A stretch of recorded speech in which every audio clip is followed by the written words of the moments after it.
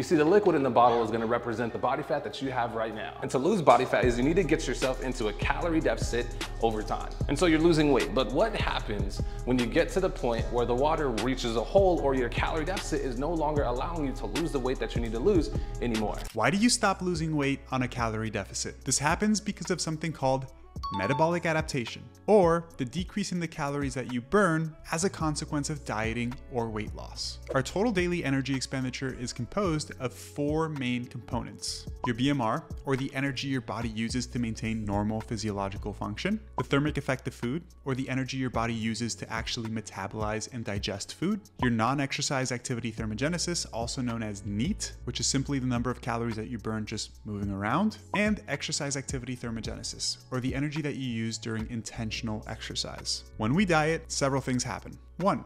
We eat less food, so we burn less calories digesting and metabolizing food. 2. We tend to move less throughout the day, so our NEAT drops. 3.